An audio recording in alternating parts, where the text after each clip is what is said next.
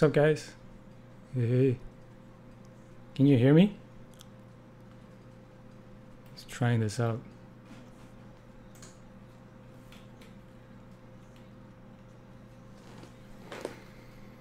All right, let me try to share this. Let me know if the audio versus music is good. If I need to kind of adjust the levels.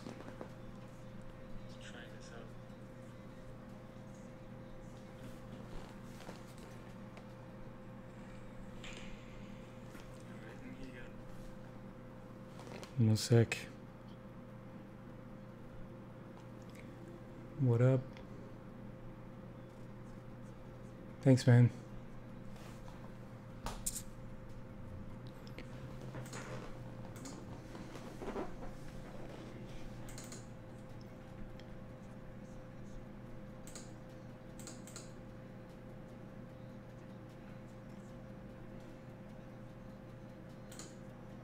Hey. I'm trying to get the, oh, there you go. Now it's working. Type some stuff so you see if I can get this chat box to work.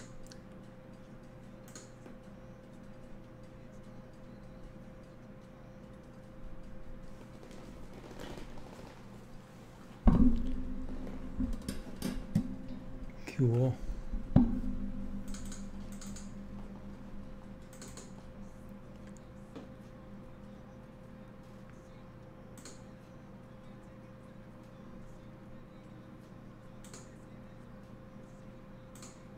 Weird. Oh, there you go. There you go. All right, let me share this real quick.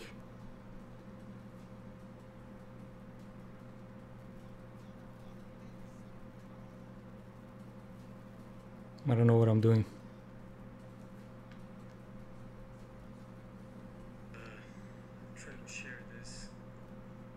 Okay. How you guys doing? Yeah, I was gonna keep it chill. I'm gonna just keep this going while I work, and we can just chat.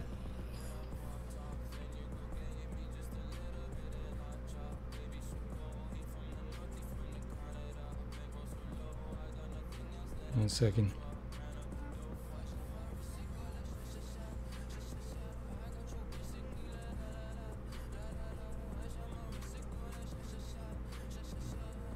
Hang in there.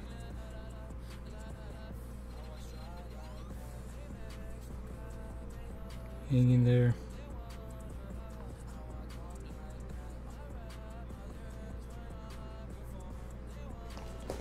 All right.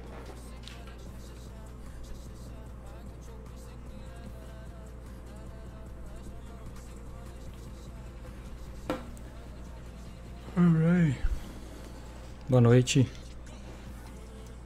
Fuck, where's my pen? Already? There you go. All right.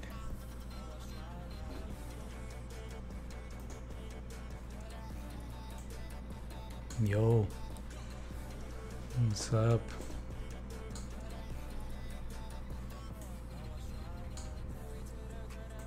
I'm getting my reference here. Yeah, guys, just, you know, let's have a conversation while I do some cool sketching here. Ah, vai ser os dois, cara. Mais em inglês.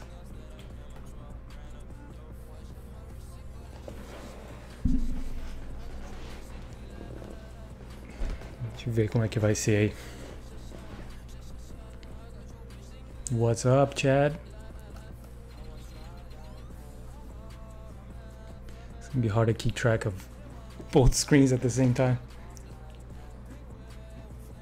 Let's see here. Yeah, I started making this last night. I spent like a little bit of time on it, so I just wanted to keep sketching, kind of refining or blocking out the body, you know.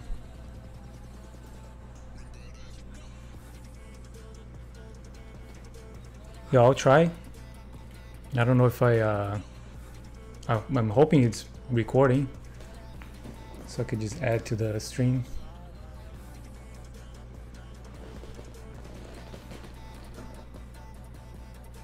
Yo, let's go.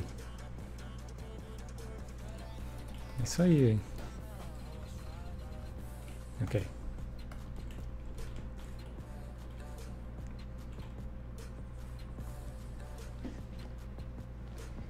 It is Ironheart, yep. Yep. Yeah, I saw the news, was it a couple days ago? Yesterday? There might be something in the works, and I've always loved the character and the design, so why not? I'm gonna do this for like a couple hours, see how far I can block this out. You know, kind of keep it simple, trying to get the shape, and hope it's not gonna crash.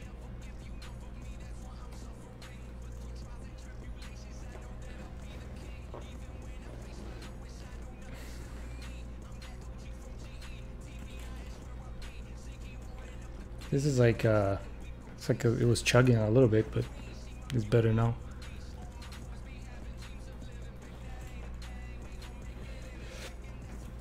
Yeah, I'm just gonna keep it saved, keep saving, you know. But yeah, I had some time off today, so thought about doing this. It should be pretty quick to just kind of block it out.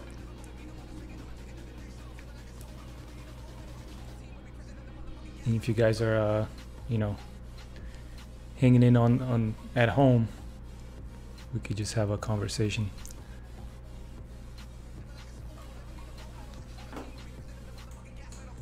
And just kind of keep it chill.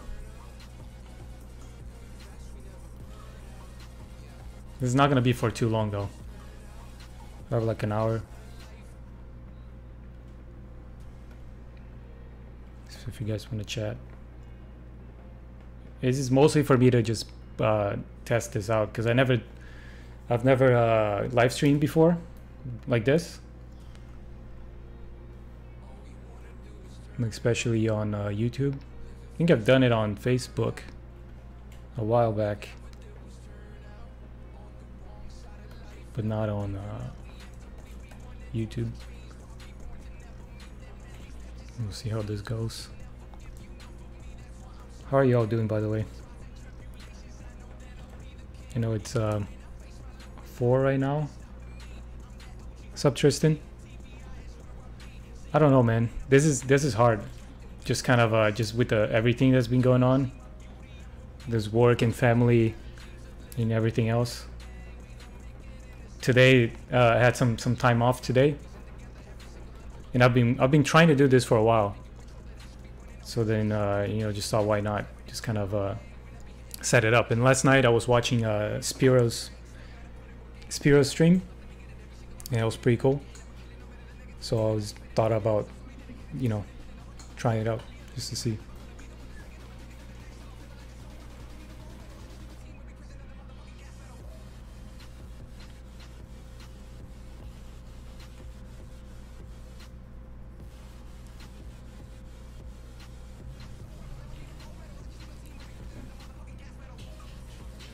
How'd you like the printer, man? Were you able to get it to work?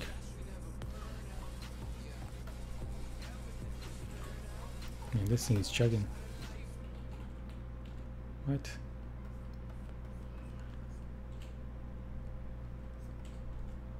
What?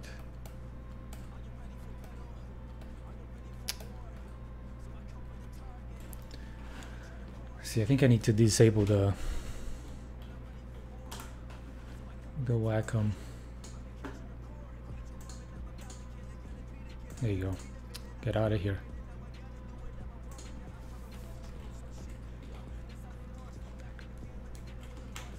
That's why it was chugging on me.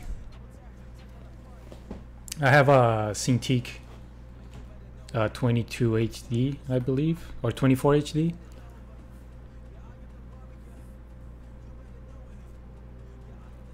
Yeah.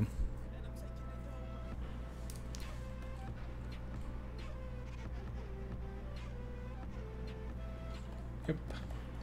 I also don't know, like, from how, like, delay you guys are getting the video, like, versus the chat, because I see the question and then I answer it, so I don't know, like, if you guys are getting it as soon as I'm talking, or, you know, if it takes a while.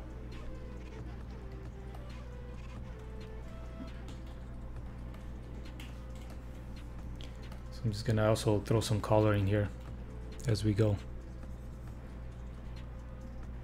make it interesting.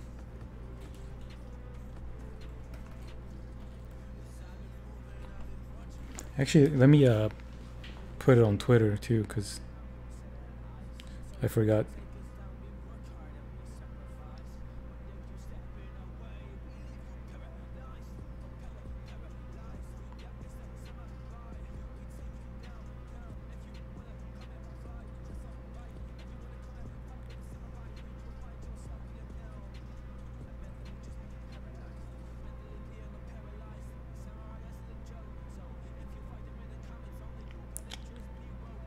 Sorry guys, 1 second. If you don't follow me on Twitter, just, you know, why not?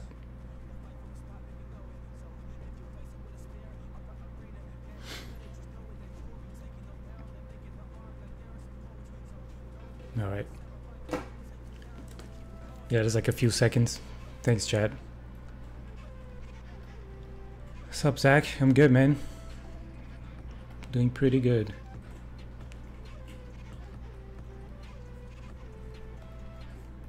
Just chilling, having some fun.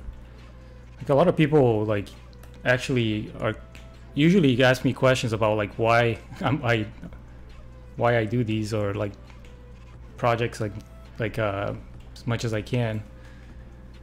So that's why I'm just kind of chilling. Like, that's what I like to do, and like, this is fun.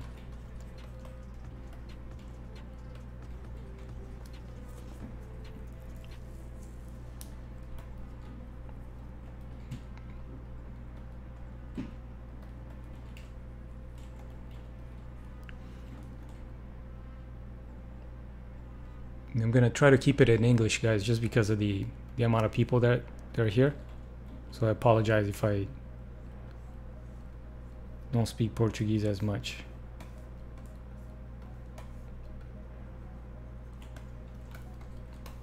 I'm gonna try to also, like, move quick, because I know we don't have a lot of time, and I do want to block it out, and maybe I can speak to some of the things that I'm doing on top of just answering questions.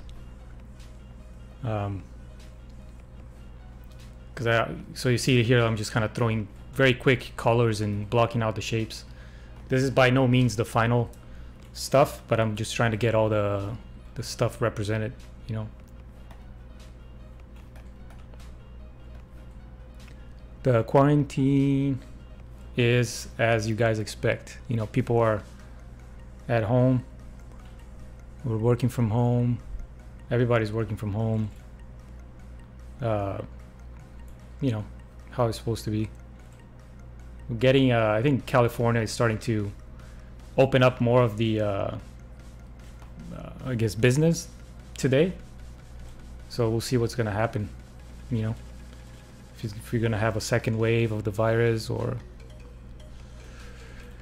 maybe, you know, hopefully it's done. I don't know.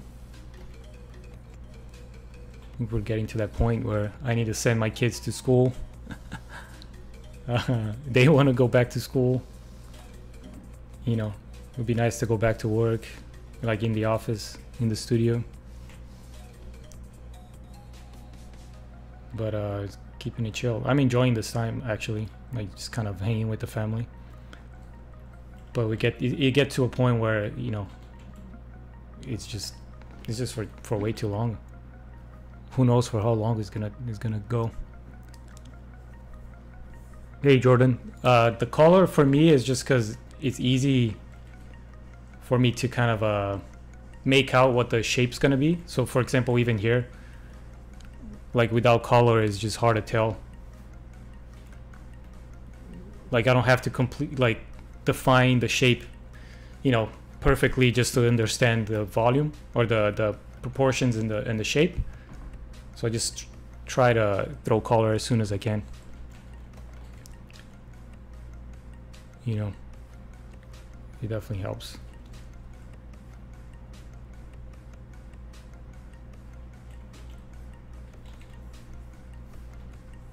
And here is like probably not even the final design for what this thing's gonna be, but I'm starting with the base from the comics, and then I'm gonna start kind of tweaking and layering some other details and whatnot. So I'm gonna split this arm here, just because when I dynamesh it, I don't want it to be kind of welded together, you know.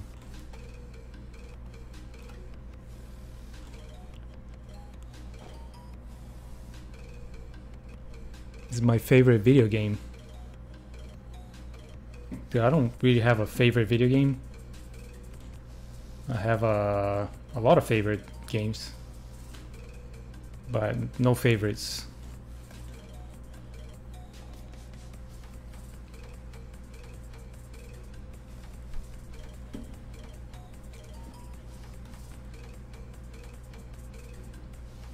Hey Wendell, for Keyshot, if I use Keyshot for rendering, I've tried Keyshot before and I've used it before. I just don't really like it. It's more of a preference because of the flexibility that I have in other softwares. I think Keyshot is just way too hard to like create lights and control the end result. Like every time I try to tweak it the way I want it to look, I just kind of struggle with it. Not to say that the software is bad or anything, it's just I I struggle with the way it works. So I prefer to use other softwares. Like I could get the same result in like Maya or Max. So I don't really use it. And I also think it's expensive to have. Like maybe if it was cheaper, I'll use it more.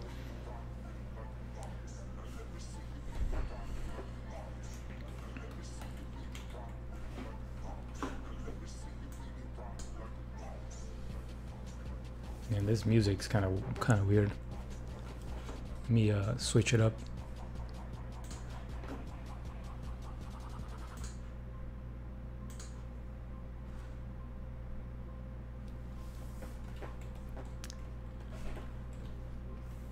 Hey Chad, so you're asking like how much sculpting do I do, like as an art director? Not as much, to be honest, but I still try to do it as much as I can. Like I still like bring some stuff to work like after hours when I can, just because I still like to do it on top of my own stuff. But I don't have to do it. It's just I just do it because I like it. So I try to do as much as I can. Maybe I'll do like a model every few weeks or something. Not like a final model, but I do kind of sketching or I do feedback to the team, that kind of stuff.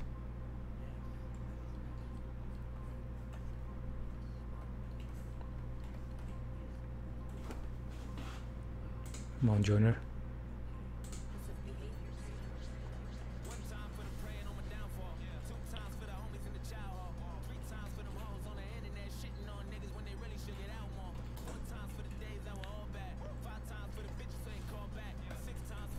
Thanks, man. Thank you. Can you guys hear me all right? And can you guys hear the music as well? I'm kind of curious if this thing is working as expected.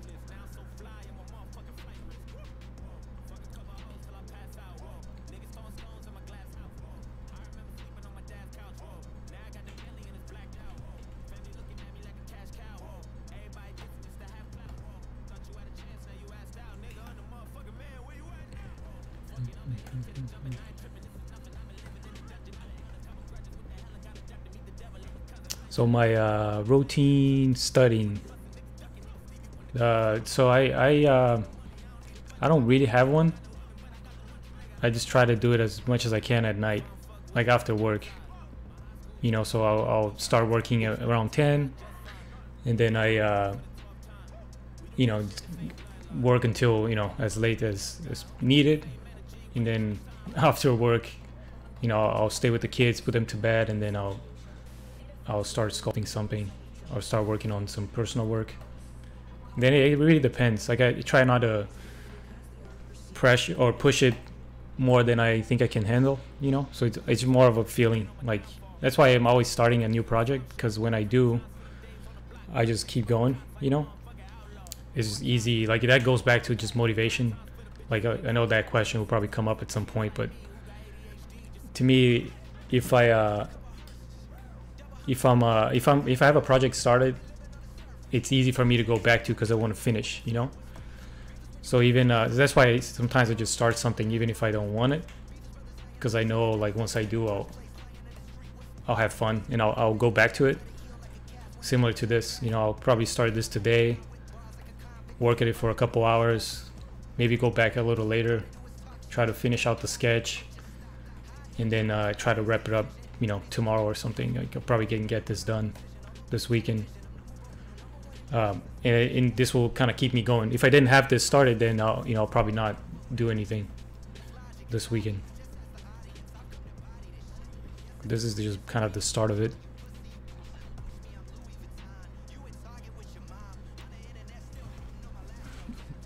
So this question here, Wendell, if you want a portfolio for collectibles and games, is it a problem to both, or to mix both kind of models? I mean, it is kind of a problem. It's not like a big deal, just because if you want to work for games, you need to at least have some in-game models on your portfolio. The problem is when you don't have any, then that's like, you know, you're probably not going to get a job, because you don't have any, like you haven't shown that you know the process of making games, or making an in-game model. You know what I mean? So if you want to work for games, then at least have some in-game models, and then you know, once you have that, then you're kind of good to go. You can just do high reses, you know, for your portfolio, because that's also important. Just have some more fuck, I messed it up here. Just to have, you know, high res models for your portfolio. Sorry, I'm just trying to think how I'm gonna fix this. So yeah, you know, make sure you have both. Now, if you just want to work for collectibles, then you don't have to worry about in-game stuff, if that makes sense.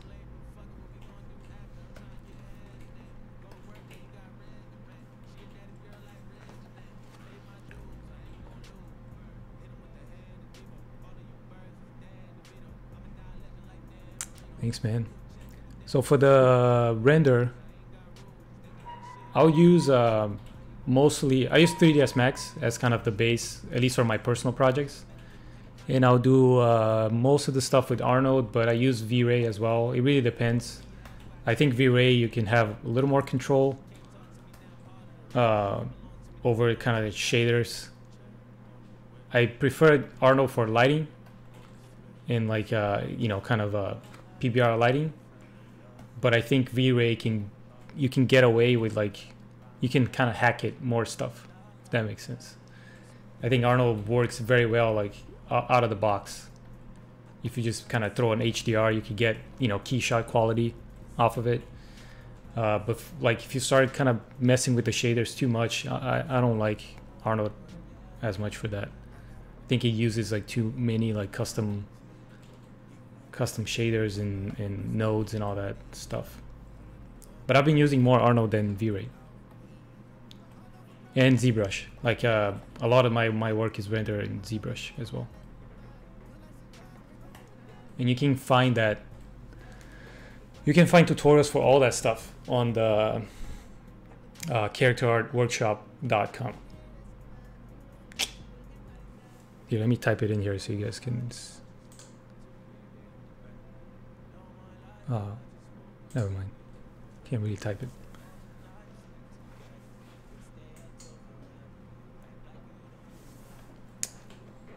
So what do I think? Is it just for render? Wait. Sorry, too many questions here. I missed a couple.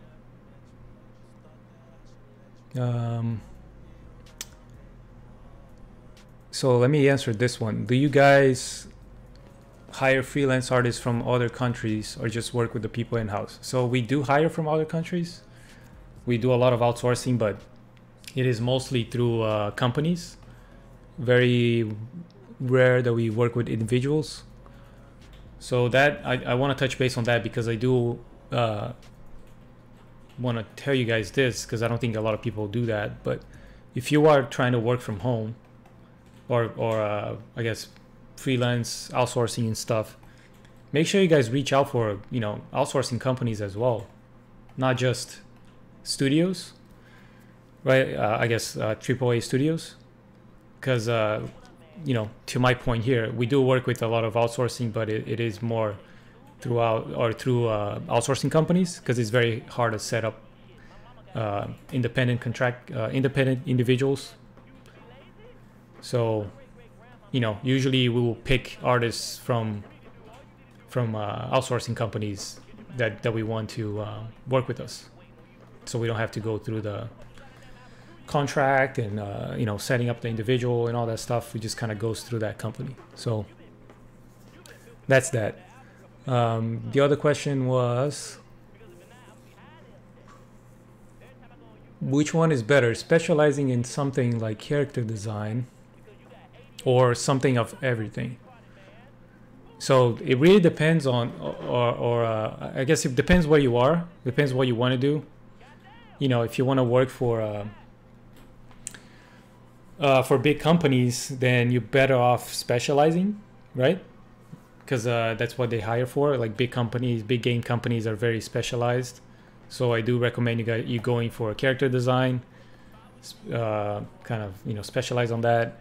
If you are trying to work for advertising or a smaller company, and that's totally fine. Like even smaller game companies or small kind of movie studios or ad companies, some people prefer that because it's a different workflow. Excuse me. You have a lot of creative freedom. I've worked for many smaller companies where it is kind of a different deal. So it kind of really depends on. Let me turn this light off because it's giving me a glare. Okay. So it kind of it really depends on what you want to do. If you want to work for smaller companies like that, have a little bit more creative freedom. Not that you don't have it on big companies, but it's easier to get on a smaller company. So then I'll recommend you kind of going a little more generalistic, just more kind of learn a bit of everything. Now, the other part of this question or this answer is depends on the level that you are. If you're starting, if you're a student, I definitely recommend you going a little more open and just learn everything, because once you you need to learn that, especially at the beginning. You need to learn everything. I see a lot of people going like straight into ZBrush, especially like if you see stuff like what I'm doing. And it's very easy to you have to pick something, of course, but it's very easy to just go with ZBrush. I recommend you guys finding like a kind of a school or a 3D course where you're gonna learn about everything: modeling, rigging, texturing, rendering, composing, just everything. And then then after that you can specialize, because it's gonna be a lot easier for you if you understand everything. Like otherwise you struggle with a lot of things. You can't really just be a sculptor. Like you can specialize as a sculptor, but you need to learn everything. So you kind of know what's going on. Yeah, sorry guys, if I don't answer your question, just ask again, because I'm just going every time I look at the screen. Yeah, I'm just kind of going with the flow here.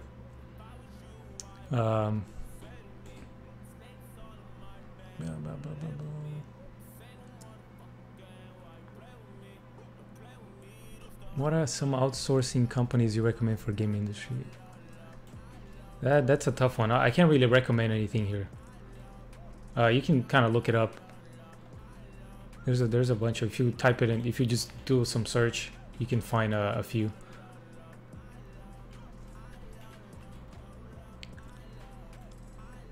How many pieces should I make to a portfolio? So that's a good question. So let's talk about that real quick. Because this is a tricky one, and it's not so much like how many pieces you should have. You should make sure you are, when you look at your portfolio, you should make sure that you are touching up on everything that needs to be talked about. You know what I mean by that is that if someone looks at your portfolio, depending on kind of the level that you are, you need to make sure it speaks to everything that these people would have questions. So, for example, let's say you are kind of trying to find a job and you're a student or you're starting. Like, what are the questions that I'm gonna have, or whoever is hiring you is gonna have? You know, does he know game workflow? Does he know topology?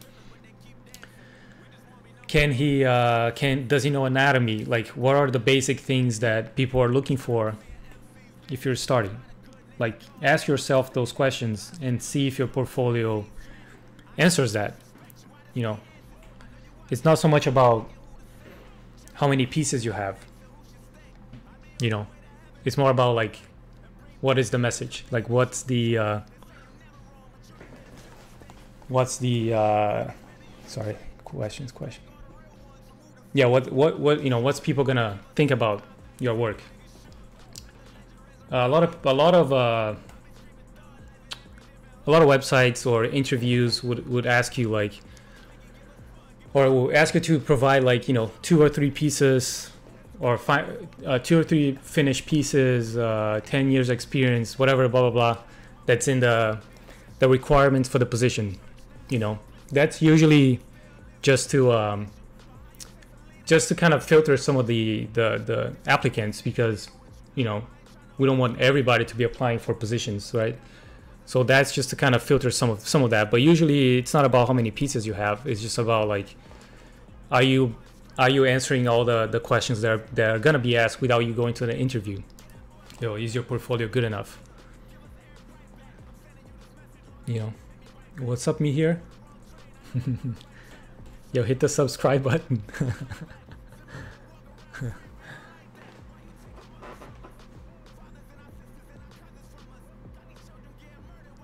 The viewport here, I think, is just default on the new ZBrush. It's probably here on the preferences. Cam view, nope. Oh, thumbnail. There you go. Yep.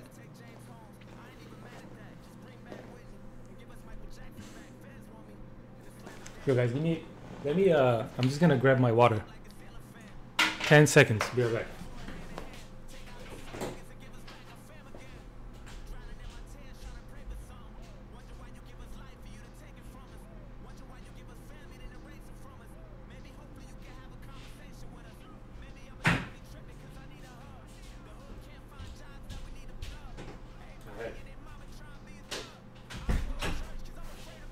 All right. Sorry. I'm gonna be talking for, you know, this much. Better be drinking water.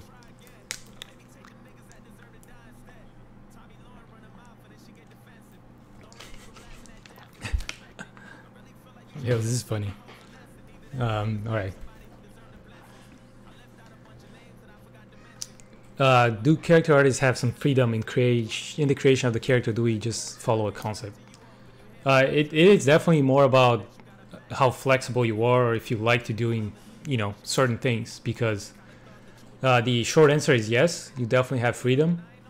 And people who like the design process, you know, get involved in the design phase, right? Like, there's a lot of back and forth between design and 3D, and, you know, people want to, you know, support, they'll ask for more concept, paint overs, whatever. But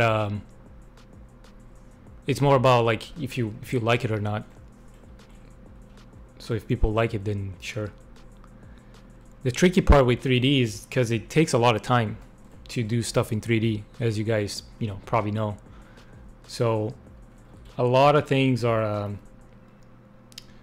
easy resolved in 2D. So instead of someone spending like a week trying to propose something in 3D, it's easier to do a quick sketch in 2D and then approve it, so that the extra week that you're gonna spend is just what it needs to be.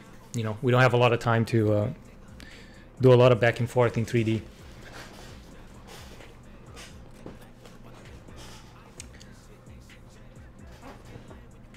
This character is Ironheart. It's like a Marvel Iron Man. Yeah, you got it, Zio. Meu ZBrush não é piratão. Caralho. Ai, caralho, os caras são foda. Eu sou patrocinado, velho. Que é tudo na faixa.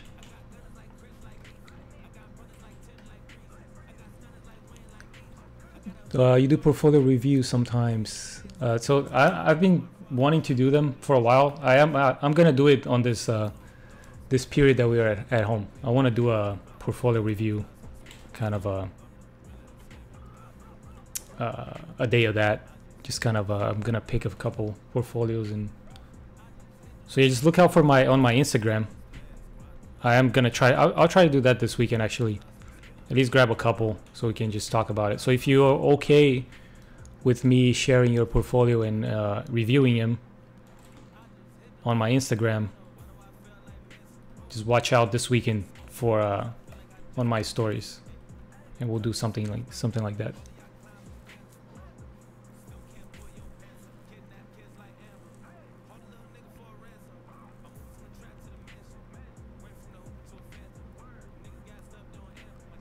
Let's see, if you're on a working game, should I really focus in real time, or is it okay with high-res Arnold render? Hey, so this question from Yosef, you should do both, man. Like, it's okay if you do that, high-res with the Arnold, but like, I kind of touched on this a little bit today. It's just you should have both. You want to make sure if you want to work for games that that you have game stuff on your portfolio.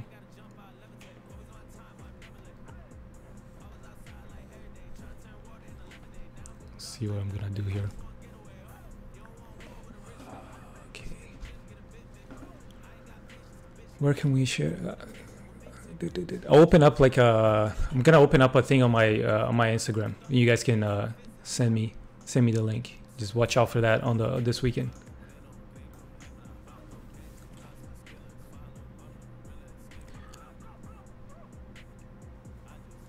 So this question here, do you guys consider the application of people that don't really have industry time but filling up other requirements? Yes, 100%. So it is more about the work you have on your portfolio.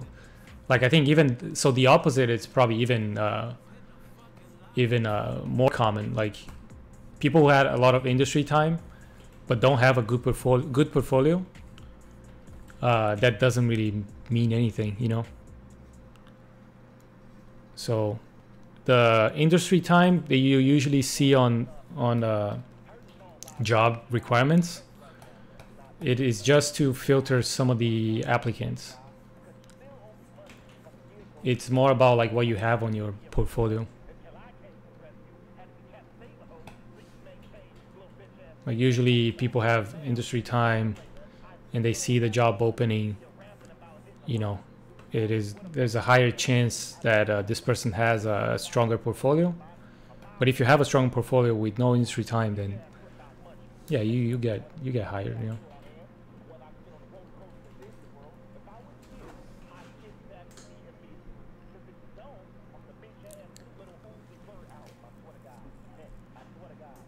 I'm not gonna talk about studio stuff, or this is more about us here, guys. So be mindful of that. It's about me trying to help you guys and having a good time as we do this.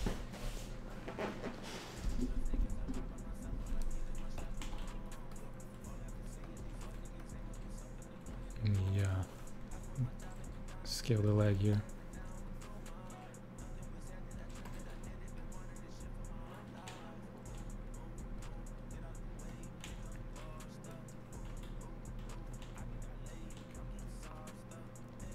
Trying to do both, but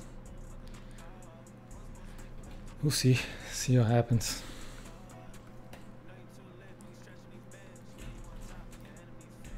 Don't forget to save, because ZBrush crashes every 30 minutes.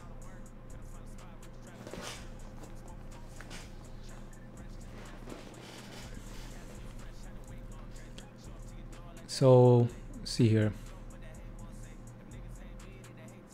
Hey, Lucas, I'll do a portfolio review. I think we can keep like projects for some other time.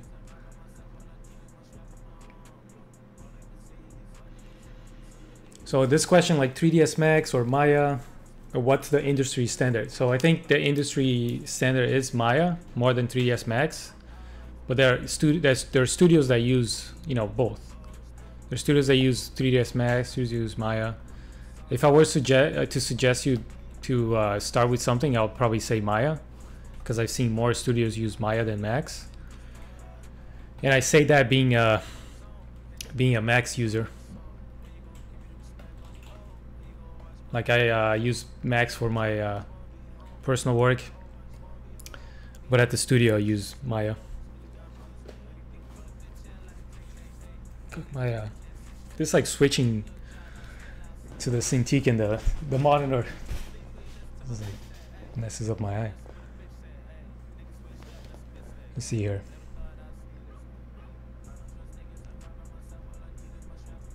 Hey, are you ever gonna make a video or live showing your Photoshop process? I can. I don't think it'll be anything that you guys haven't seen it yet. I feel that a lot of Photoshop is more about just doing it, you know? Like I don't have any special brushes or anything, but I definitely can. Yeah, I'll try to put that in there. Kind of fit it somewhere. Let's see here.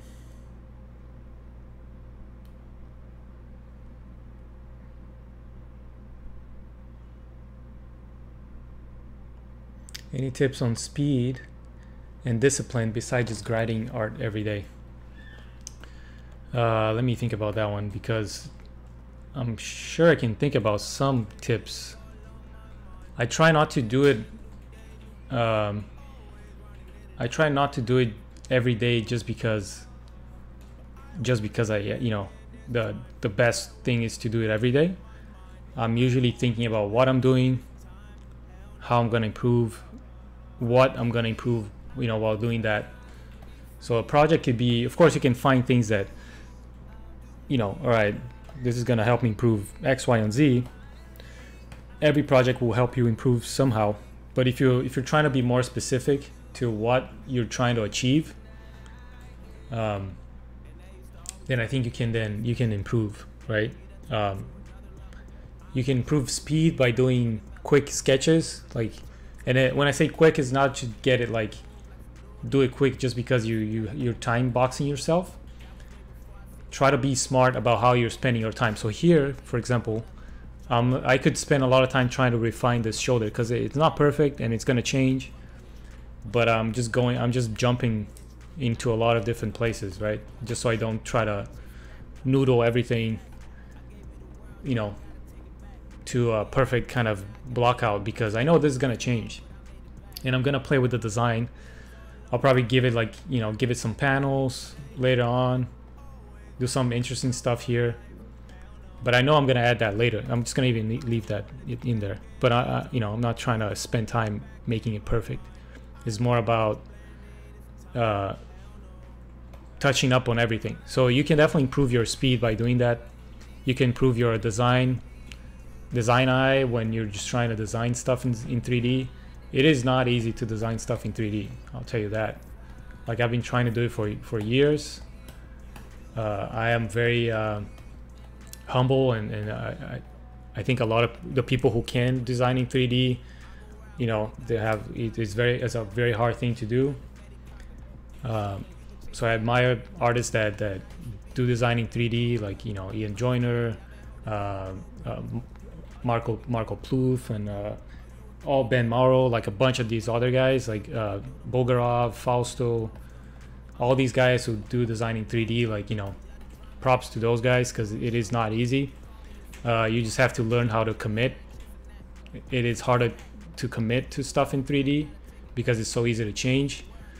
So to me, like, you know, you can study design, but just time boxing yourself and just going with whatever you're trying to design without changing too much.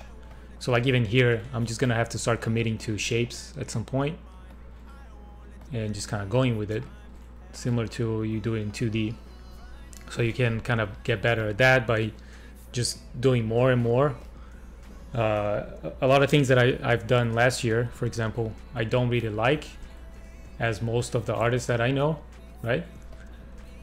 So you can definitely just kind of redo the work that you've done years back. So a lot of the things that I'm doing now, so, you know, like the Yoshimitsu, it's a very similar to a character that I've made like 8 years ago, 7 years ago, that I'm like redoing because I'm like, you know, I know I can do better now. The Hoshi, the samurai sci-fi character that I did last week, that I finished last week, it is a very similar character that I've done before. So I do recommend you guys just looking at your old projects and thinking about how can you make it better and just redo it.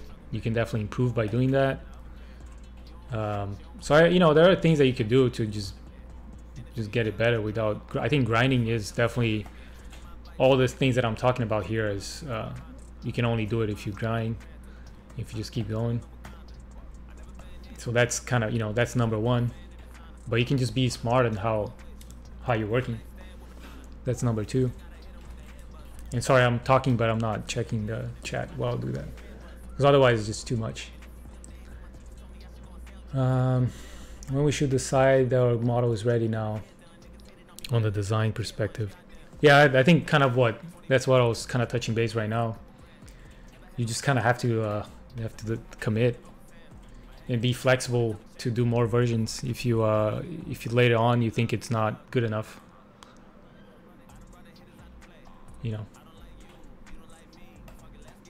So I'm just gonna, right now I'm kind of almost doing like a 1-to-1, not really 1-to-1, but I'm just trying to get the base design elements from this character, because then later I can easily just tweak it.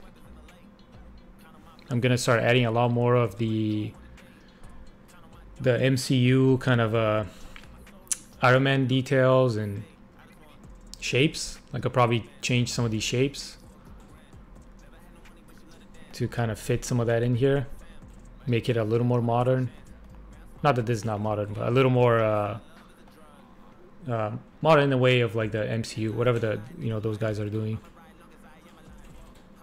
See if we can make it fit the universe a little bit more. Hey, upside down. If we're gonna make another game course like we did with the sword, so we don't have plans for that. Like we recorded that one when Glauco was living close by still. So then after he moved, it's kind of a little harder to get something like that done. But I am working on some stuff. Hopefully we'll have some stuff soon enough.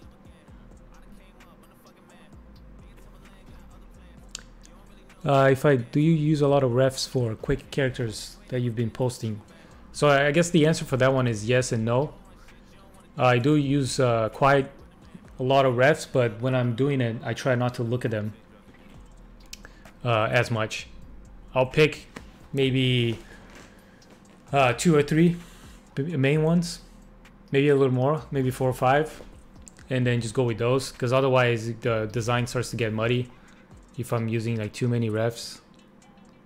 When I start doing like materials and details, then I'll start pulling more references. But this when I'm designing it, I try not to go too crazy with references, because then I can just kind of bounce back and forth a lot.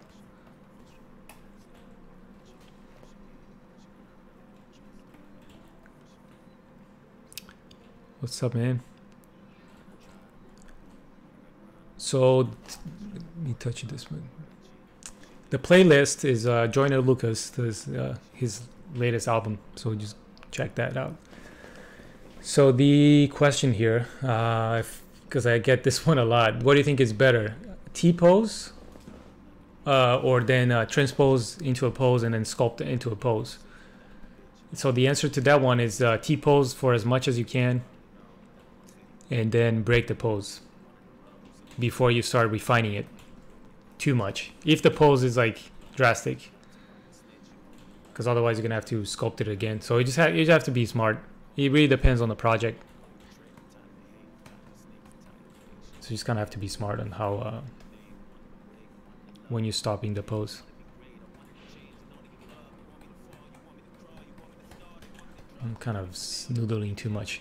I noticed that I'm like kind of not paying as much attention to what I'm doing. I'm just doing it.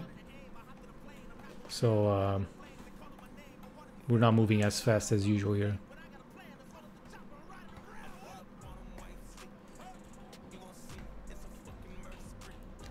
How stressful it is to make a game. It is very stressful, dude. It is really stressful for many reasons. It is the most stressful thing you can ever imagine.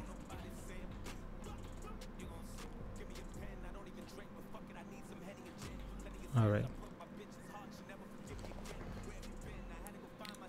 What do you do when your character is not looking according to your visualization? So that's a good one, because I see a lot of people kind of struggling to finish a project when they don't like even yesterday I saw like someone on Twitter be like, you know, I'm just trying to finish this before I kind of get burned out or something. Like I don't like it, so you know, here it is. So this happens quite often, and people just have to kind of know when to stop for a little bit, not give up, because you usually for 3D you dedicate a lot of time to get to a certain point. You know what I mean? Like you spend like weeks on a project, and then yeah, you reach a point where it's like, yeah, I'm not feeling this, whatever, let's start something else. And I suffered from that for a long time. And the best thing that you could do is just put a pause on it. I highly recommend you not posting when that happens. Just kind of keep it on the shelf, keep it on the drawer. So when, you know, I have a bunch of projects that I've never showed anyone that I'm probably gonna pick it back up at some point. So you can just kind of like keep it, save it for some other time that you're gonna go back to it and finish it, because you come back with like a different with fresh eyes, you know, different ideas, and you can kind of take it to completion. You can finish it if you post it, and I've done this before. If you just you do like, oh, here it is, it's kind of like it's a cool study, let's move on, whatever, then you're just never gonna finish it. It's just that's what's gonna be. Like, even if you say, you know, maybe I'll finish it later, dude, you're not gonna do it. It's already out there. This is the worst thing for social media. Like, when it's out there, and it's out there, like, then the motivation is gone. You know, even if you say it's not, that's how the brain works. Like, I highly doubt that, you know, someone would ever pick it up to finish it.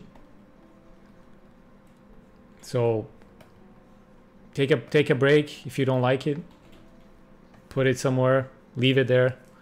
Like, nobody's, you know, waiting to see what the heck you're working on. This is more for you. Like, even the stuff that I'm doing, like, yeah, you guys like the stuff that usually when I post stuff, but it's not like you're gonna die if you don't get it. You know, this is more for me. Like I do it for me.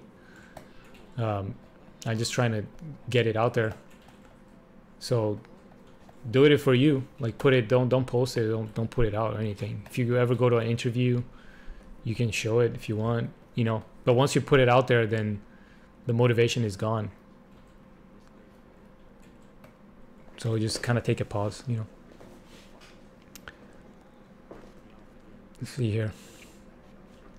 So the course is in Portuguese subtitles. So most of my stuff has subtitles in Portuguese. They're not perfect, but you can follow for sure. Go check the Gumroad stuff. They do have subtitles.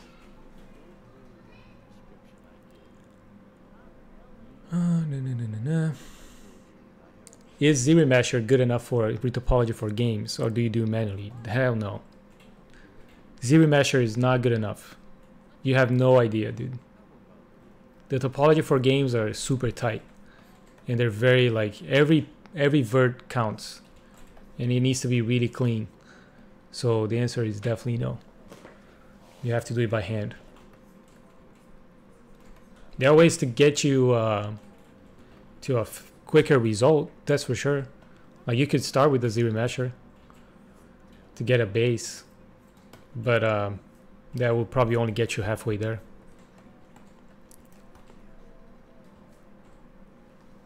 This is looking cool. I don't know if I'm gonna do the legs, to be honest. Let's see here.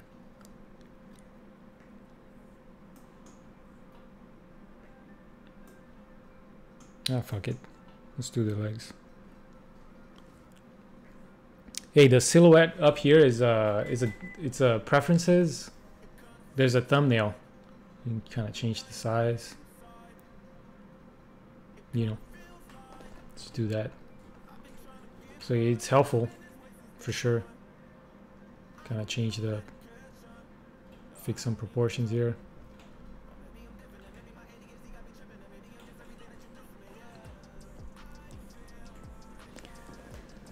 All right, let's see here.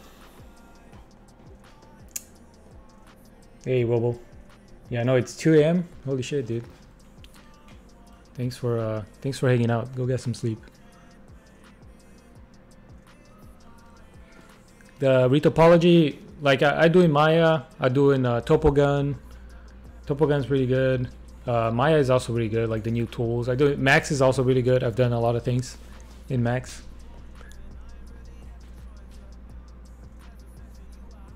Is there any games you wish you had worked on? Yes. Fighting games. Like I haven't worked on any fighting games yet, and that's definitely one that I need to do it at some point in my career.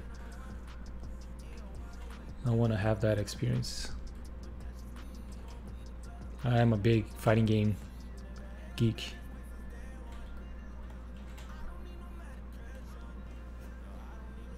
I would love to work on a fighting game. I had opportunities before, it just didn't line up with the time. Timing wise, which sucks. So we'll see.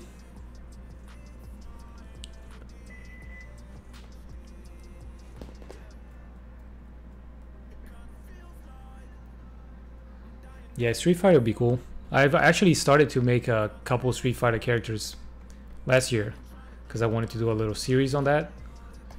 But I kind of got pulled into some of the other projects, but I do want to do some Street Fighter stuff. Street Fighter is not my favorite fighting game though. I appreciate the game, but it's not like I wouldn't say like it's my dream project. King of Fighters though, that would be dope. If I work on a King of Fighters next gen title, that will be my shit, dude. That would be amazing. King of Fighters, like even Tekken, that'll be fun.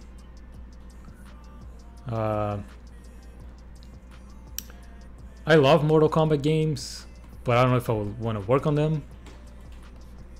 Injustice though, like I had an opportunity to work on Injustice before, but it didn't work out. But like if I ever want to like art direct something, it would be one of those NetherRealms you know, fighting games. Give me Marvel vs. Capcom by NetherRealms. If that ever gonna happen, you know, that would be the shit, dude. That would be awesome. That'll probably never happen, but I don't know, just throwing it out there. Maybe the gods are hearing.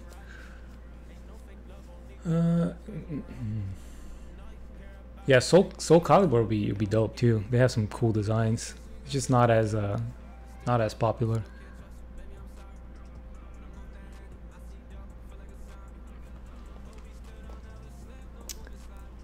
Let's see here. Yeah, guys, please, you know, answer the questions if you feel that I'm just kind of missing some of them, because when I'm answering in sculpting, I'm not looking at the chat as much.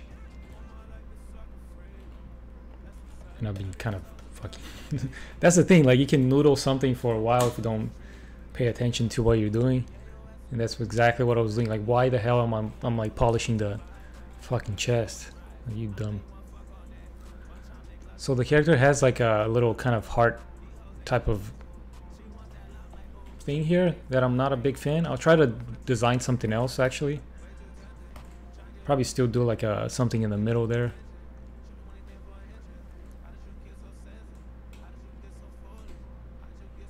So the armpit, just real quick, for production, like you would usually just sculpt it like this.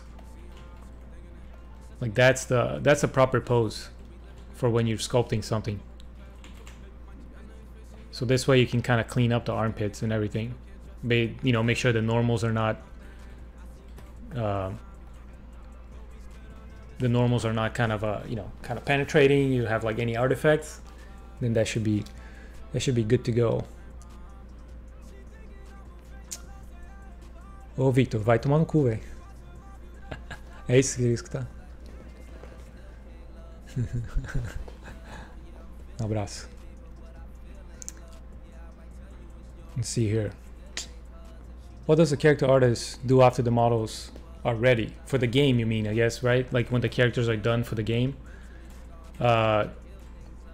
Just bug fixing. Like usually, that's for every game, right? You make a character and you do a high res and you move through production, you get in the game, animation is, you know, animating, whatever, people are playing the game. While you're playing the game, maybe you're making variations for those characters, you know. So the work really never ends in there. It only ends when the project is done, basically, because there's a bunch of stuff that needs to be done on top of just making the models. Bug fixing, like maybe the character doesn't read as good on certain cinematic or in the game, so then you get a bug and you have to kind of address that. The work is never really done until it's out of the door. Let's see here. I don't have. Oh yeah, I use default ZBrush materials for polypaint. Yes, for composites. Yes. You can kind of change. I usually kind of mess with the spec. So I'll make a quick metal out of this because you can make this look a little cooler. Increase the spec. I'll turn on like metallic, because then it will pick the diffuse color to my spec. Colorize spec. You can kind of like mess with it so it just looks a little more metallic. And then you can also use just like base metals and stuff like that, but for this, kind of keep it simple.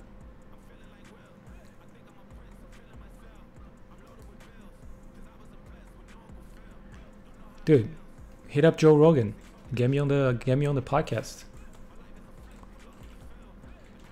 Let's do it. I like his show. It's fun.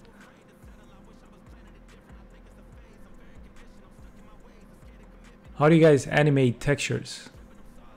So that one, like the material editor that we have, It's like you know, I can't really, you know, say a lot of it, but it's just like we can do animations on the material editor, and then that gets played in the game. Pretty straightforward, but not really.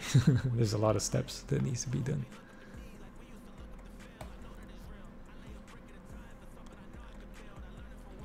Can't really go too deep into just technical stuff here, guys.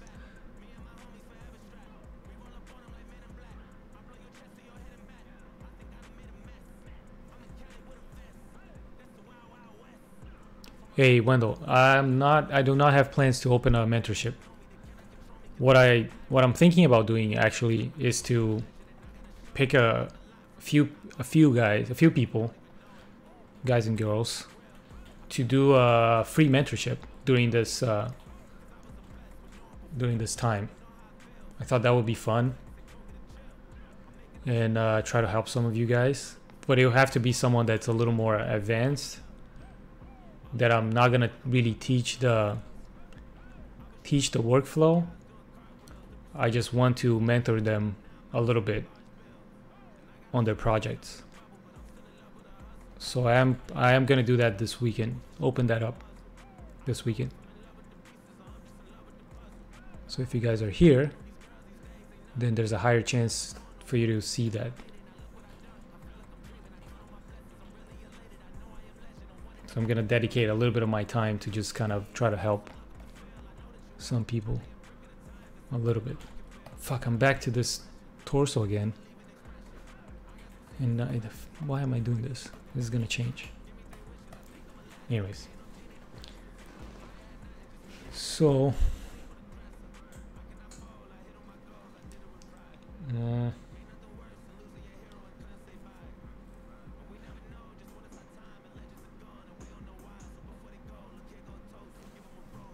okay.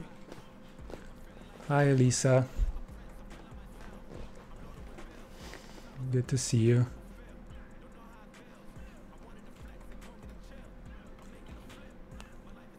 Let me get some more female hips on this thing.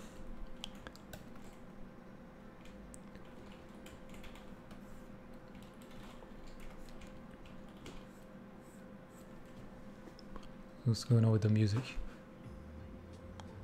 There you go.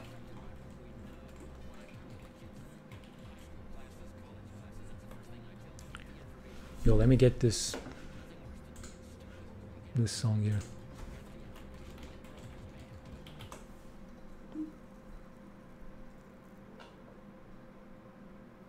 And change the tunes.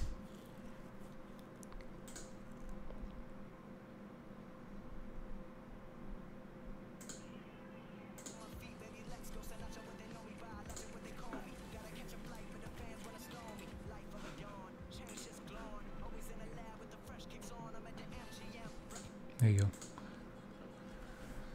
All right. Hey, I do work with the basic materials, yeah. I was doing that for most of it. I just kind of tweaked it because just to show how to make it a little nicer. This actually helps because this is gonna be mostly metallic, so just getting a little bit more of a highlight will help me just see like artifacts, so I can kind of change it, fix it.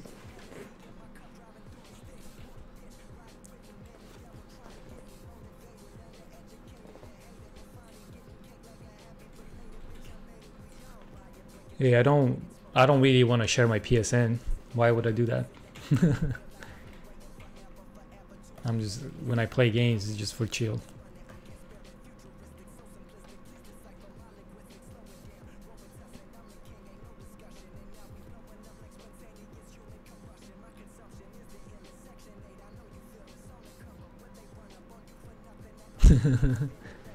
Yo, CG Showcase, stop spamming, dude. Why are you spamming? Every project gave me a lot of stress.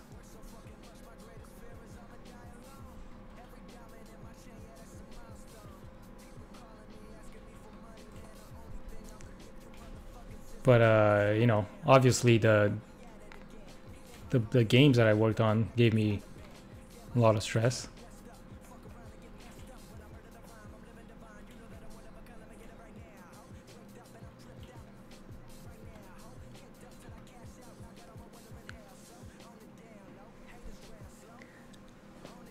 painting during the process and to improve the idea of the character has another purpose. Yeah, the painting, it's to just kind of as I'm just designing with color, you know. I'm not refining the sculpt. Like if you look at the sculpt, it is pretty rough.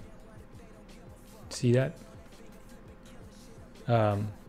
So with the paint, I can kind of have an idea how I want it to look without spending a lot of time just kind of working on the shape. Like this is more the design phase, and I can get it faster visually what I want out of it, you know, with color.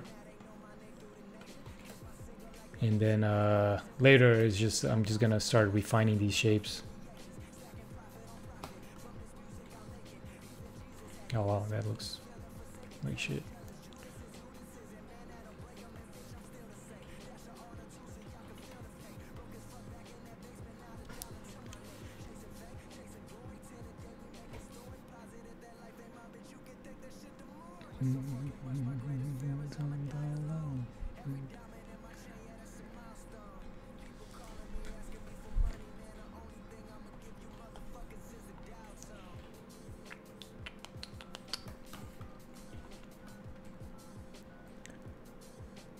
There are no shortcuts in life, my friend.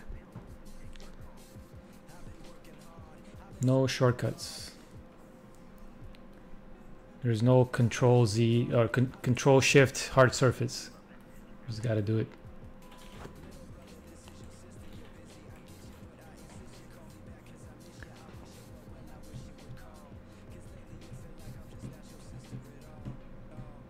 What's my all-time favorite character? So I said that at the beginning of this, that I do not have favorites. Like I have them.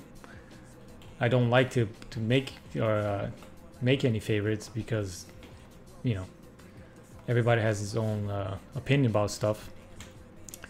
But my all-time favorite character is the Predator. After I said that, I do like the Predator though, just because of just everything that it represents for me. And kind of influence in my work and how I got to do this, right? I think Predator was like a huge influence. So I am working on more Predator stuff, even if people don't like it. I do.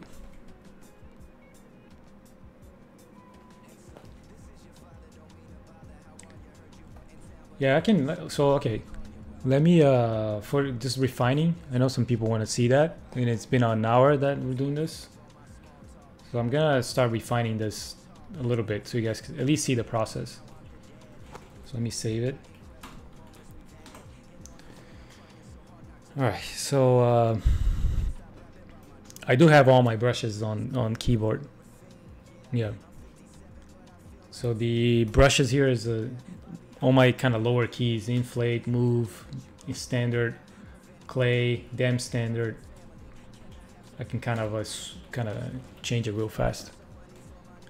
And then some of the more kind of one-off ones that I still use, like pinch, clay buildup, high polish, H polish, and slash. They're kind of like here, easy to find, but kind of keep them there.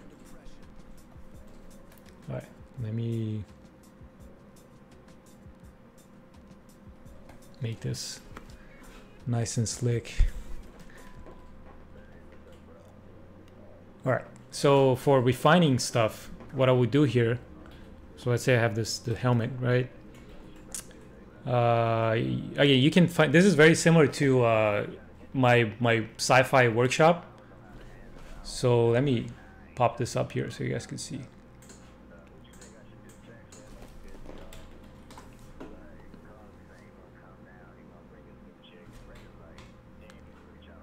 One second. If you go to Character Art Workshop, there is a sci-fi design class, which I'm hoping most of you guys have seen it. But I kind of, this is not, you know, this is sped up just because of the video, but this is like a 4 hour video that it's not sped up. It's just me talking and doing exactly what we're doing here, but explaining like step by step. So if you guys haven't seen it, go check that out. Basically, I'm gonna just do a couple tricks here.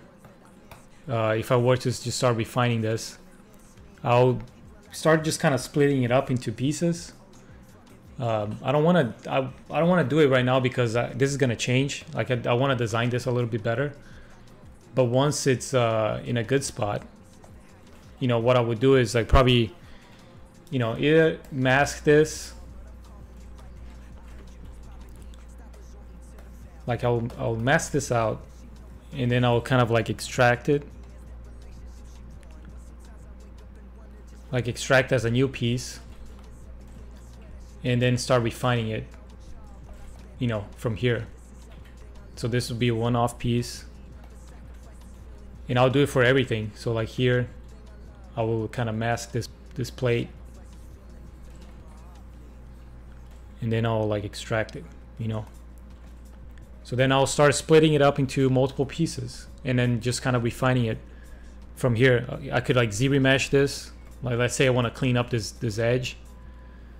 I'll just hit Z-remesh, and I'll try to get, so basically Z-remesh will give me a topology that follows somewhat this the flow.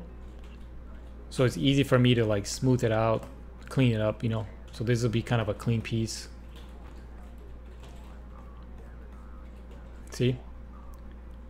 So I can kind of like from here start to break it up and kind of refine the shapes. So more like that. So the reason why I don't want to do it right now, because once I start doing that process, it is very hard to go back and change the design. Like that's more of a final step, I would say. Like I like to start doing that when everything is somewhat established, because yeah, after that it's like if I wanted to like redo, like let's say I want to redraw this plate, you know, I want to kind of split it into two, something like that, then you know, I'm just gonna have to do it again. So I try to do it like that as kind of a final. I want to refine this a little bit better. Like this definitely needs a little bit of love from kind of the amount of plating. Like this will probably be like metal, so I'll probably define this a little bit better. That needs to kind of just, you know, just refine this more. I can probably spend like another half an hour just getting this helmet to look the best it can be. You know, like the eye here, I'll probably want it to have like a little bit of extra detail. And painting like metal or something.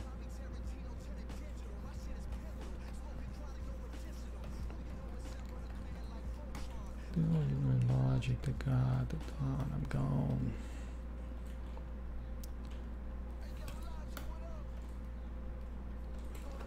Yeah, so this, you know, it's just I want to spend the time and just kind of get it to where it needs to be. I'm gonna start looking into more reference, because right now I only have the comic book stuff.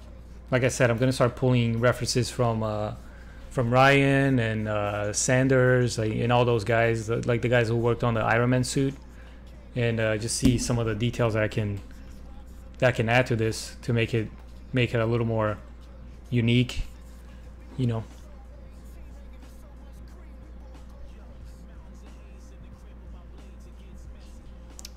Let's see here. Questions.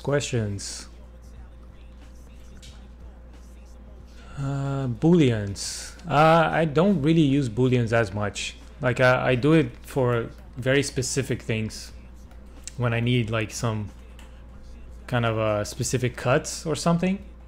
But I do most of the things with masks. So even if I wanted like boolean something here, I would mask it and just kind of like push it in on the shape, you know, like kind of like that. Like I try not to use boolean. It's a little like time consuming, unless it's something that's like very specific that I need to do with booleans.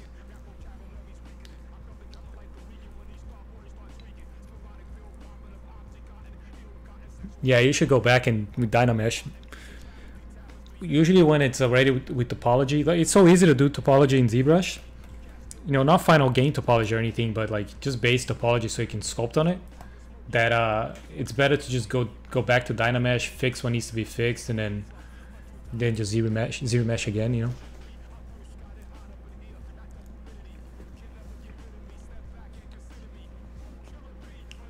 For posing, I don't really recommend anything else. Like you just gotta get better at doing it in ZBrush. I'll show you guys a little bit of how I would do it here. Once this is good, I mean this is all one piece, so it'd be kind of straightforward. But if I transpose this, so it's all one piece, well, you can kind of do a quick pose here, fairly easy. Let me see here. Let me do something that's not as complicated, but yeah, from here, like I'll do a lot of masking, and once I have a mask, you know, I'll kind of use a brush to kind of like soften the mask. That's the thing that a lot of people don't understand. Like ZBrush, you know, it will mess up your sculpt. That's why if you're doing a very extreme pose, like you gotta plan that ahead. Like this will mess it up, kind of the pose that I have. But you know, so from here I can kind of change and go back, kind of change the pose, you know.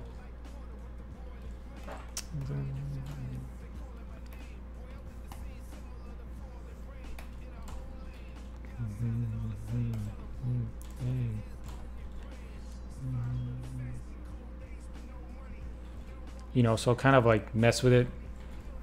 Mask. So like here, I'll mask it, and then I'll kind of with a very wide brush, I'll just kind of like blur it. So then you can kind of change the pose, you know.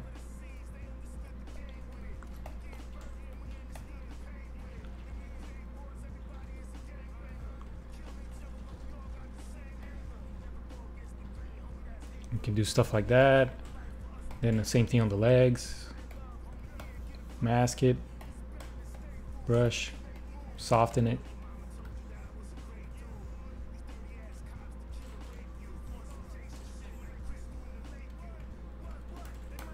So you can start to get like a pose out of this, but like I said, you know, it's gonna start messing it up. So when you're happy, you can just go back.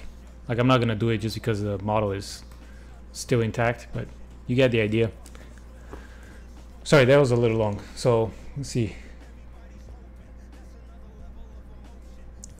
No, I don't use Blender, so I wouldn't be able to speak to the differences between Blender and ZBrush. And for the game industry, it's like non-existent at this point. You have to learn Maya or Max. That might change in a couple of years, but all the tools that the companies have are built on those softwares, Autodesk softwares. So you just gotta learn some of those packages.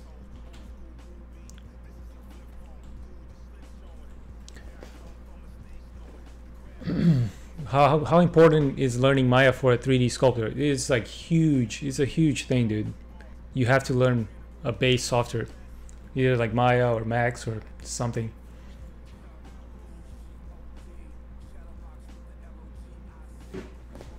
Yeah, I'll upload the stream. Yeah. Dude, I can't really show what I'm using, but I'm using a Cintiq. Yeah, let me see. Let me see if this works. I have like an arm on the Cintiq. There you go. There you go. Yeah, this is a 22 Cintiq, but I have a 24 HD that I use on my other computer. This in the office is a 22.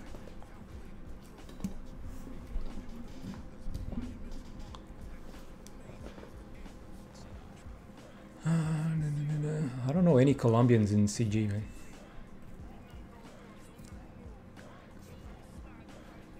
I'm sure there's plenty of them. I just don't know. All right, another round of questions here.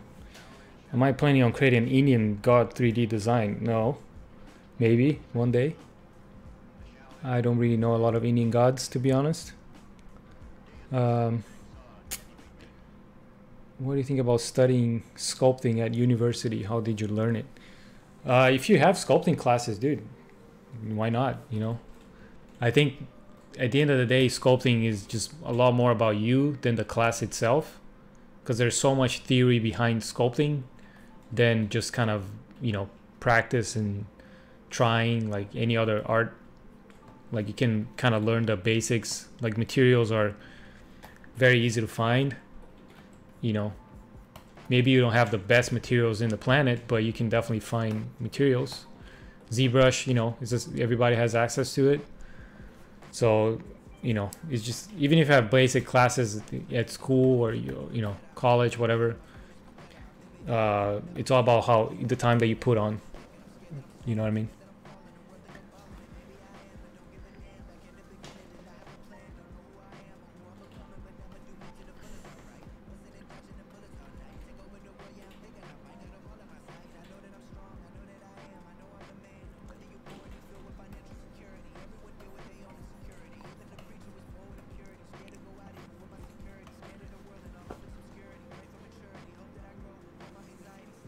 So materials for learning, you know, especially if you're gonna start learning sculpting. Let me, if you guys have access to this, let me pull some books here real quick. You're gonna see my, actually you're gonna see my bookshelf. That should be cool. All right, so there are a couple books. There are a couple books that I recommend. 1 second. Let me see here.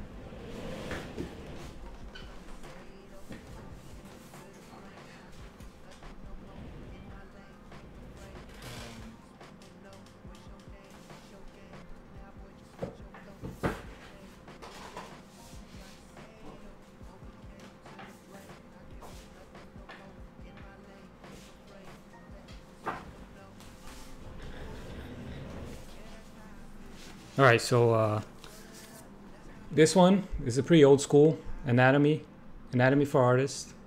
That's a good one. A lot of good references in here. Just a sneak peek. This book, let's see, I don't know if you guys can see this, but you know, it gives you like a, well, this is the worst page I could possibly open it. But it gives you like a extra page that goes like on top of the photos, so you can kind of have an idea of what's going on. That's an awesome book. So like for the hands, you can kind of layer that. Yep, this is a pretty good one. I'm sure most of you guys have it. This one, ZBrush, character sculpting. From 3D Total. I like this one. I think I'm in it or something. Maybe. But this one has a kind of a step-by-step and a lot of breakdown projects. That's a good one. This is more for just overall like sketching, constructive anatomy. A lot of good kind of gesture. And then this one, this is a must-have. This is a little more traditional. Pop sculpture. You know, Tim Bruckner. This guy is fucking awesome. This is a little more traditional, but you know, you have to learn traditional to you know, to learn digital as well. So a lot of just like tips and techniques on traditional sculpting. This is fucking awesome. It's just a good book to have.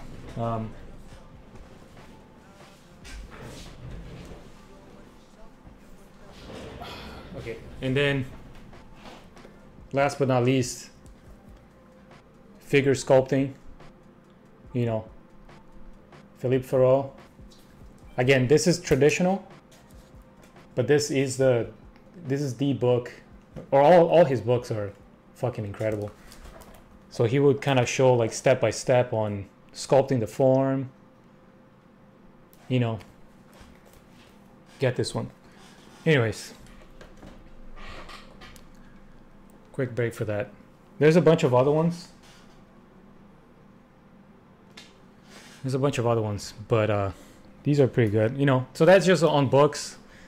I think for like materials overall, there's so many shit online. You know, my tutorials on anatomy stuff, this shit's like 20 bucks. I don't even know how much. But it's like really cheap for the amount of content that you have. Like I didn't have anything like that when I was starting. So that, for me, like I try to put out as much as I can. Oops, let me fix this. I try to put out as much as I can on the content because, you know, it's easy for me to just get it out there. And if you guys can get it cheap, I know it's not cheap in Brazil, so I apologize for that. But you know, what I'm gonna do, I don't live in Brazil.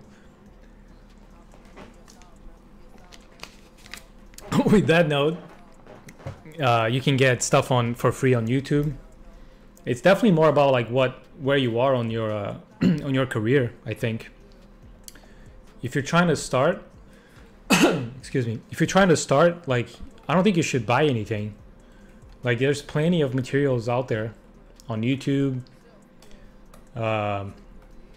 They can just, you know, there's like a couple years, honestly, of material that you can go without buying anything for a couple years.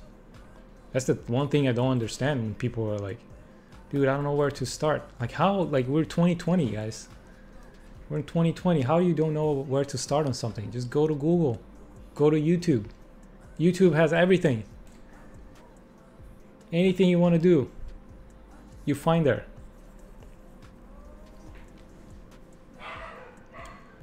So let's see here. The last pop culture or something. I think it's just pop culture, the name. Oh yeah, and then Udemy or Udemy. I don't know how you pronounce that. That shit's like you can find anything for like $5. It's crazy. Like I buy stuff like Gumroad. Like even last weekend, I was like, dude, I don't know what. I'm just kind of feeling bored. I don't know what to do. Just go to Gumroad. I type like color theory or I don't know, art direction or I honestly I typed composition. I typed in Gumroad last weekend, and so many awesome tutorials came up for like $20. And I'm like, dude, I just bought 2, and that was an awesome day, dude. I was just like, I do that very often, and I just kind of spend $40. Like instead of going to a restaurant, fancy restaurant, you spend those $40 buying, you know, 2 courses that you last you for the whole day. Actually, it's awesome. I think we live in a era now that she's just so accessible. It blows my mind how people don't know what to do with their time. Like, come on, dude. It's so easy. When I started, and I don't want to sound like a fucking grump old man, whatever, but 20 years ago, 15 years ago, I don't know, 20 years is too much.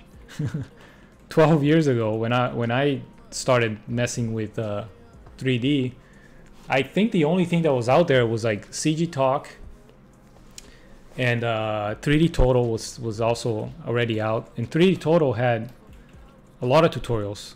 So that was like, for me, you know, that's where I would go to, and I would just copy tutorials. I would open up one tutorial in a week and try to copy them, like follow the step by step. And I don't see a lot of people doing that. I feel that people now, like, they want a class that will give you exactly what you need, the buttons that you need to press. I mean, that's kind of what the tutorial is. You just have to do it, you know. Try to just pressure yourself a little bit. Sorry, I'm preaching. Preach out. All right, let's go to questions here again. Any tips on interviews? I have an extreme anxiety issue, and sometimes it affects conversations. But yeah, that's a good question, because interviews are scary. If you're starting it, especially if you're doing for companies from like outside your like different countries or something like that. So I think practicing is super important. Like, feel free to practice with your friends or your family. I think you can easily kind of have a conversation of like, and be open to feedback. If you know someone that actually already interviewed people for a company before, like I've done hundreds of interviews at this point, not just for art, but I interview for different departments as well. So if you know someone that has been on interviews, just ask him to like interview you. Be open to the feedback, because he would ask you questions like, why do you want this position, right? Why do you want to be in this studio? And if you don't go to those interviews with the answer to those questions ready, then it will make you anxious, right? I think if you prepared and questions that people often answer you, is like, talk about yourself, or what do you like to do? Why do you like working here? Why do you like our games?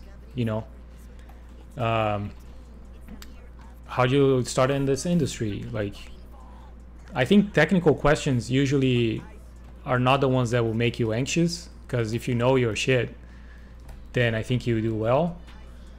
But more of these personal questions that you often matter more than the portfolio itself, because if you are going to the interview, it means your portfolio is already kind of good to go. At least they believe in you. So those type of personal questions are usually the ones that are going to matter the most. So you just gotta try to be prepared. I think that would help with anxiety, So I hope that helps. Honestly, it is more of a personal thing. I know there's probably something that affects your anxiety more than just what I'm saying. So, maybe you just have to kind of look at that and see what is triggering it. But I think preparation, especially for interviews, it will make a difference. And just be yourself, No reason to get stressed out. So let me answer this one, because I can. For BioWare, and how did you apply for BioWare, and how did they found you? I don't want to speak so much to like my experience exactly, but I can tell you overall how that works, right? And I think that would be probably beneficial for some people. Overall, like the companies that will come to you, it's very rare that you will apply for a job. Not to say that it doesn't happen, but it's very rare that you will apply for something and they will hire from your application, right? It could happen for sure, but usually the companies will reach out to you. And so how do you do that? How do you make that happen? Connections, right? That's the main thing. Usually, so let me take a step back. The reason why usually that doesn't work, like you applying for a job, is because a recruiter will find you, or a recruiter will look up to all the applicants, and they will filter, right? And they will bring it to the lead or to the team based on things that they think it's good, right? And some recruiters are very good, some not that great. But overall, like the chances of you getting through that filter to begin with, it's kind of low. It's easier for you to just make connections with the people who are hiring for that position. So let's say you want to work for, I don't know, EA, right? Or Ubisoft, whatever, Sony, all these studios, right? Like try to know the people who are in the hiring positions at those studios, right? Like, so the lead character artist is one of them. The senior artists are another one. The team, like maybe you have more access to the staff where people are not that senior, that they're a little more, open in social media and stuff. Like try to make those connections, try to get close to those people, like not in a way of like, oh, I'm just, I'm just here because you want to give me a job or whatever. No, like this is a community, right? Like you want to know the people, you want to understand kind of what they're looking for. And I don't think you need to go and just ask them like, hey, oh, check my portfolio. Like, I would love to work with you. It's just more of like, you know, make a friend. If your work is good enough, they will look up to what you've been up to. They will kind of check on your work once in a while. Like they will follow you, you know, and then you slowly build up that connection, right? So when they are looking for people, so when you do a work that's speaks to what they're looking for, you know, you get their attention and they will ask you to come. So that's exactly what happened with me at Bioware, for example, right? I was doing, I did a sci-fi girl.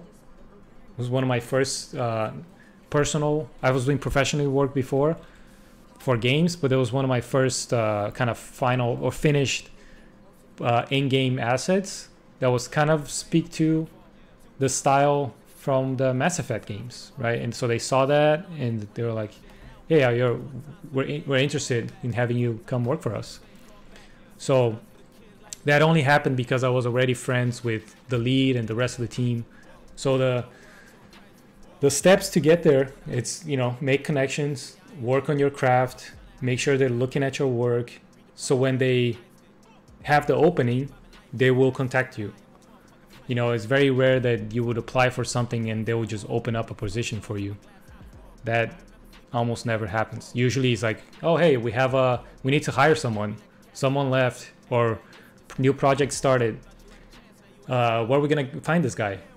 Oh, hey, maybe we're gonna approach different companies and I know someone from this and this and that.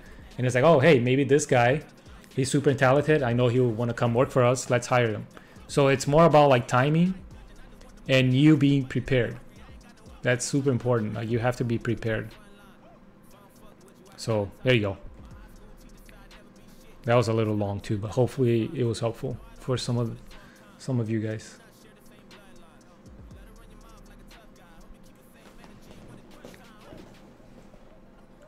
So just real quick, let me touch on this. 3D artists allowed to give opinions on some other aspects of the game, like sound design, gameplay, UI. Yeah, of course. Everybody is able to voice opinions for sure.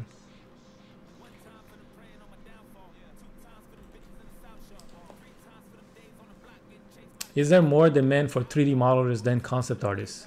I would say it's pretty similar. Both of them are really hard to get in, especially for kind of a AAA studio or a big studio. But the 3D team is bigger than the concept art team. So if you think of it that way, then there's probably more openings for character artists than concept artists.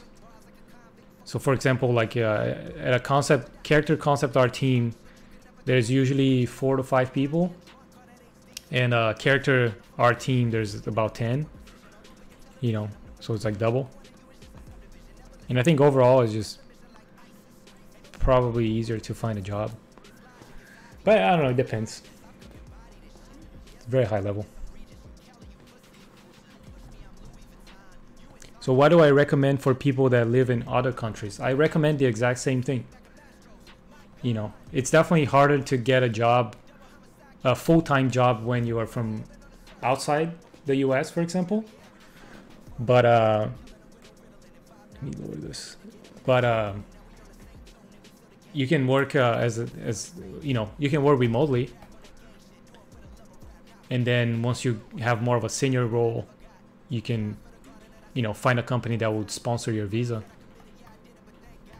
But I'll recommend the same thing. Make connections, put your work on ArtStation. There's not much you can do, honestly. Reach out to companies that you like to work with, not just AAA studios, but like outsourcing studios as well.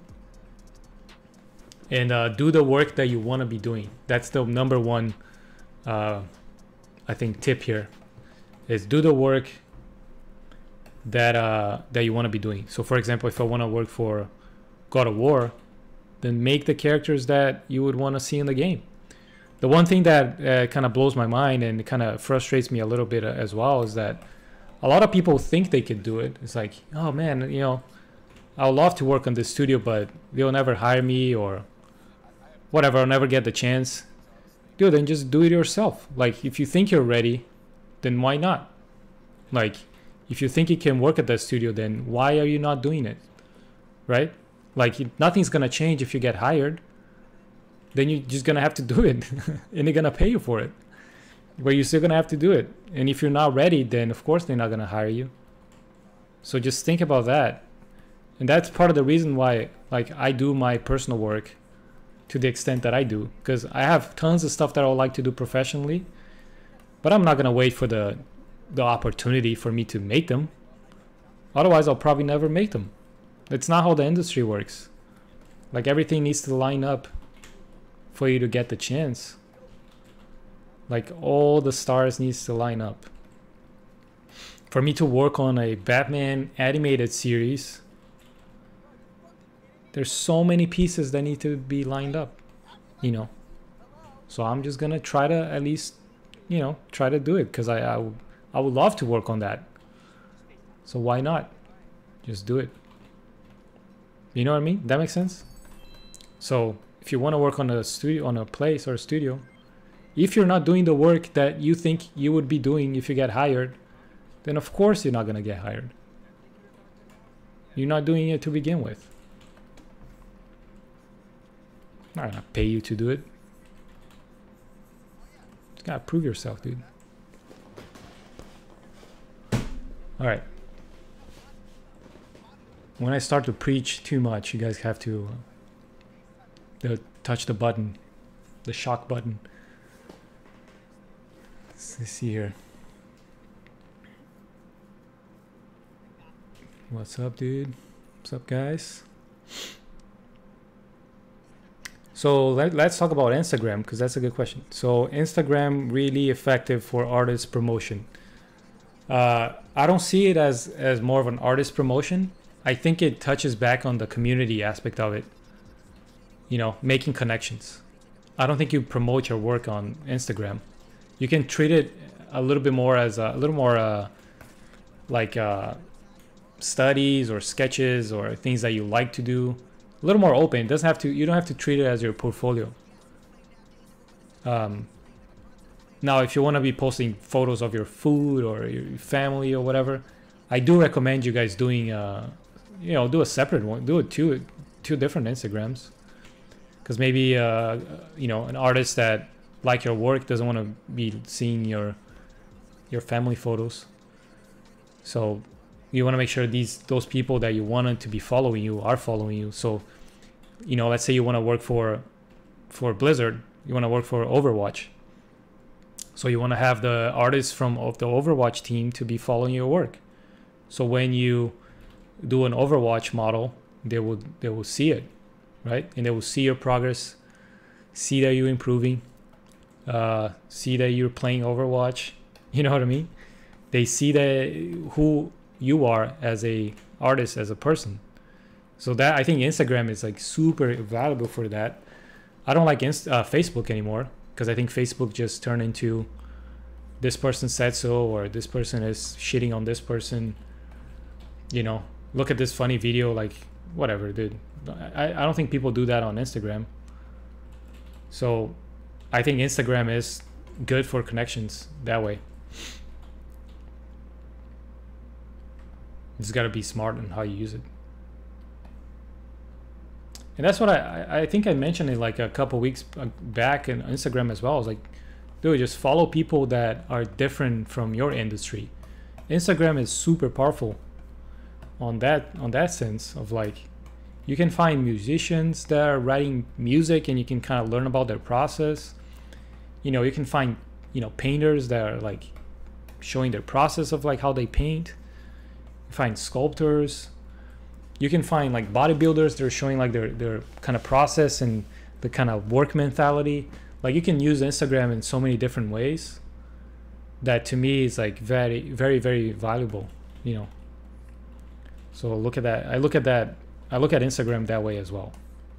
Like I learn a lot just by following different people.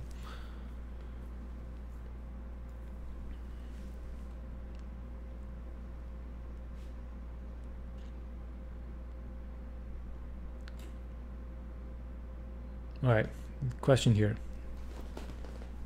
Do you use anything as for inspiration? So I kind of go to different ways of like inspiration, but to me, I think pop culture is just very inspirational.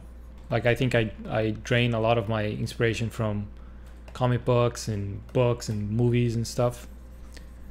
You know, when I see something that I like to do, then I you know, I get inspired. So it kind of, you know, just different. I do go on an ArtStation, Pinterest. I think I can spend hours on Pinterest just kind of going, looking at images. So I think a lot of things are source of inspiration. So Twitter, that was a good question. So Twitter, to me, it's a little bit different. And I didn't use Twitter for years. I started using last year, mostly because I was more involved on the marketing for the game. So I started using Twitter. But I think on Twitter you kind of reach a different audience, and not so much like Instagram, where it's hard to reach people. On Twitter, it's so easy to share the work that I find easier to like find different artists and make connections that way. And there's a little bit of more of a closer connection to different people from the industry, that I like Twitter a lot more now than I liked before. I don't use it to like as a portfolio or anything, or I don't ever try to get jobs from those social media tools. But like, again, it's all about connections, right? Someone like, I'm working on a couple comic book covers, and I feel that most of them came from Twitter, to be honest, because people were able to find my work over there, different than Instagram, where the reach, it's non-existent. Instagram, there's like zero reach. People would not find your page on the Explorer. Some people will, but it's just like the chances are so low. So there's like, it is more about you making connections. So that's another thing to me that some people don't understand, is like, I think for you to grow your Instagram,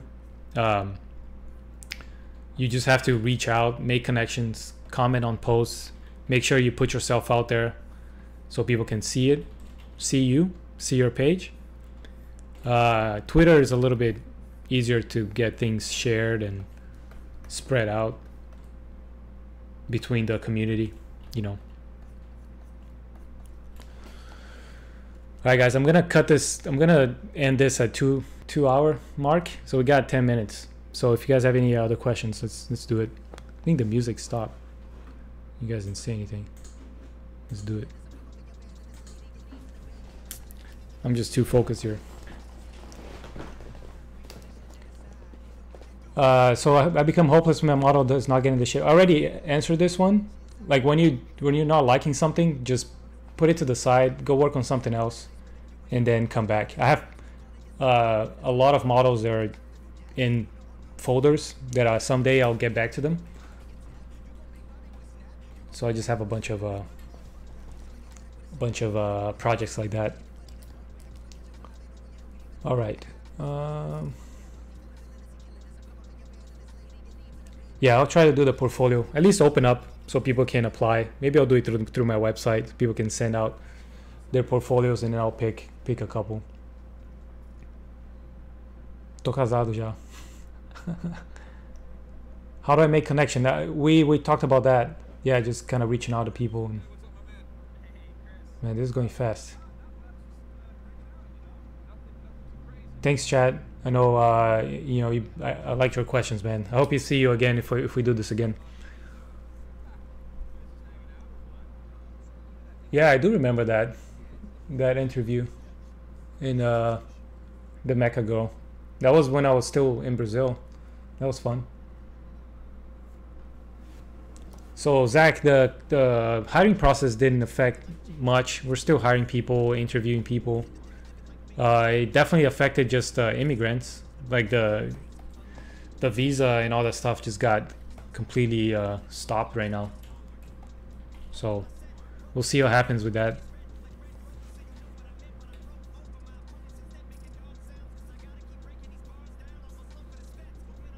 Thanks, guys. Yeah, if you come back, we'll do it again. Maybe when I'm, about to be done with this guy or girl, we'll jump in again. Or maybe I'll just catch something a little more free form so we can get something final during this 2 hour. Because we didn't do much, honestly, on this. I was just zoning out. I was like answering the question and just zoning out on this.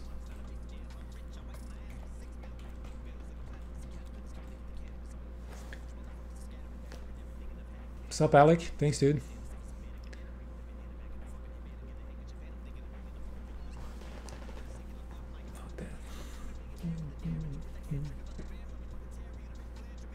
All right, guys. Too many questions here. I don't even know where to start. Thanks, guys. Yeah, so I'll try to. We'll see what happens when I shut this down. See, hopefully they record it, and it's gonna get uploaded to YouTube or something. I don't know. First time we're doing this, so hopefully this shit will get, uploaded and so you guys can watch it again. The top screen is the silhouette, so you can get a thumbnail here on the preferences.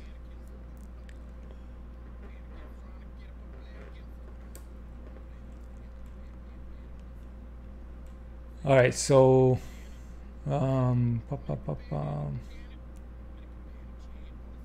also for Portuguese, like I think if we schedule something in Portuguese, then we'll do it ahead of time. We'll try to do the next one in Portuguese. Maybe we can talk about stuff in Portuguese. Sound good, guys? And then portfolio review, I'll try to do it this weekend. Of course, I'm not going to be able to get through a lot of different portfolios, but I'll try to open up some sort of way for people to apply, and then I'll pick a couple to do it.